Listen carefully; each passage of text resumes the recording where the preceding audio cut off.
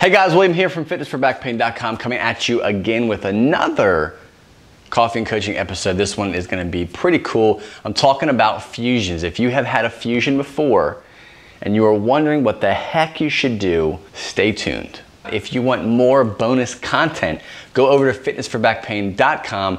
I've got a gift of 4 pillars to relief, how to approach your lower back pain using exercise, and the biggest mistakes that we make, and that causes more issues for the long run. Check that out, fitnessforbackpain.com, for more details. So a question came in from a reader that's talking about a 5-level fusion. Doesn't really matter what level it is or what discs are involved.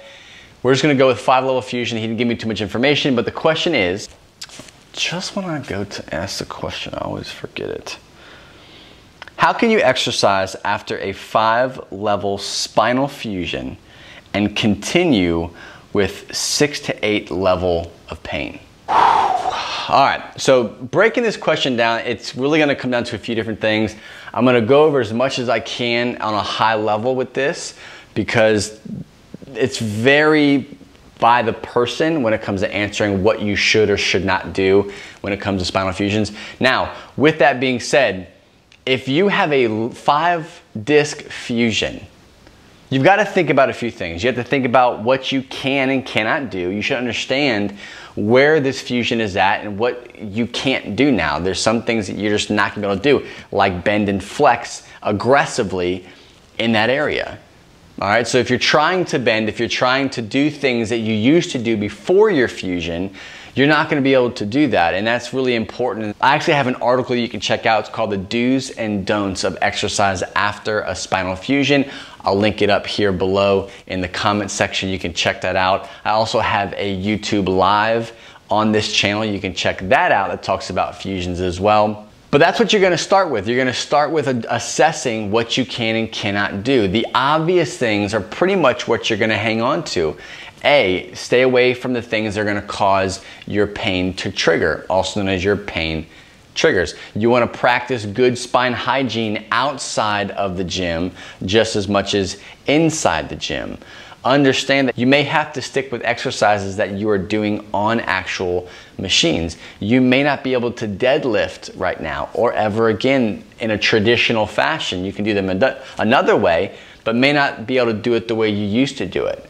You may not be able to go out there and squat and load the spine. You might not be able to go out there and do jumping jacks and do jump roping, because there's going to be some stuff that's going on with that fusion that's not going to allow you to do that. Again, you've got in areas above and below that fusion, those discs are now taking all that load. So you have to understand that you're making investments in your future. Every exercise that you do, every sport that you play, you have to think about what you're doing to your spine in the sense of in the long game, the long-term game. That's why people go back for repeat fusions, because the discs above the original site become damaged. They become broken down. They start to herniate, or whatever their issue may be. They start having more issues. So the doctor goes in there and cuts them open, fixes it, fuses that one, fuses the next one, fuses the next one, because they don't go into it with good habits. So the other part of the question is, what do I do when I'm at a level 6 and 8 of pain? Well, the number one thing is you probably shouldn't be doing too much exercise if you are at a 6 or 8 level of pain. I would go back to your lifestyle. I'd go back to the things that you're doing on a day-to-day basis that could be causing some pain, that's keeping you at that level of pain. That's a high level of pain. I wouldn't suggest you going into the gym thinking that what you're going to do in the gym is going to reduce such a high level of pain. Now, a little bit of pain is okay. If you can kind of go in there and you're at a level 3 or 4 and you got to take it easy, go slow, break into a little bit, do some body weight stuff, do some banded exercises, do some machines that you can manage, and then just don't push it. Don't go too hard. Don't do a full workout. If you normally do 2 or 3 sets of each exercise, do 1 set, do 2 sets, and cut the exercise down as far as exercise, cut the workout down in half. If you have 8 exercises, just do 4 of them. Do 1 set of each exercise and then leave. That's ultimately what you want. If you sit all day at your job and you want to be active, you want to go exercise, go do that, but make sure you're able to tailor it to keep your sensitivity under control. Another thing you want to look at when it comes to your level of pain, so again, you said that you're at a 6 or 8 level of pain. Go back to the fundamentals of why we are in pain, okay? There's a big thing about the biopsychosocial aspects of pain, the mental side of pain, the stress, your life, your job, how you manage pain, your nerve sensitivity sounds like it could be very elevated, where you don't have a lot of room for margin when it comes to exercise or activity, because your nerve sensitivity or your body's alarm system is so fired up. So because of that, exercise is not going to fix that issue. You've got to think about your whole life as a whole. How are you managing your stress? How are you processing and handling this fusion? That's a big fusion.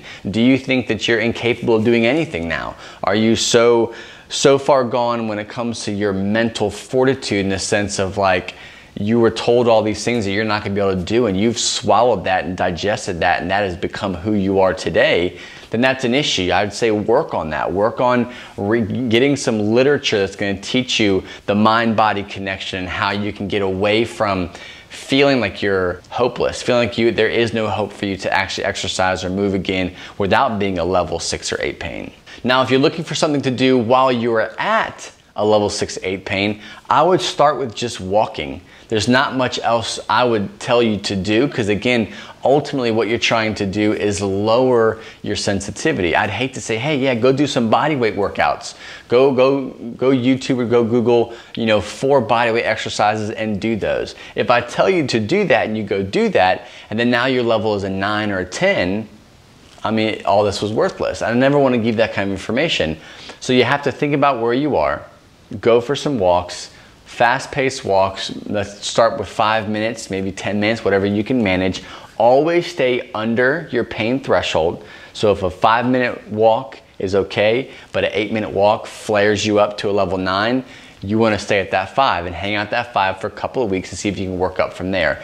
The ultimate goal is to do things that will lower your sensitivity. I got some videos and some articles that I'll link below that talk about lowering your sensitivity. It talks about strategies that you can do that will help with that. A big thing that we do in the private membership is relief strategies. I'll also link that below as well. There are some specific things that you can start practicing every single day that will help massively reduce stress, reduce body tension, tightness, and ultimately try to reduce and lower that alarm system that we have as far as our nerves go. So that's it. Without making this video too long, I'm gonna spend a lot of time putting links in the comment section below, because really, I don't want to go too much into detail, because I'd love to have more information specifically on the person, but that is a general overview of exercise with a fusion. I'm going to give you some details and give you some resources that you can check out that will be a better resource than this video. This is a very Spark Notes version of that,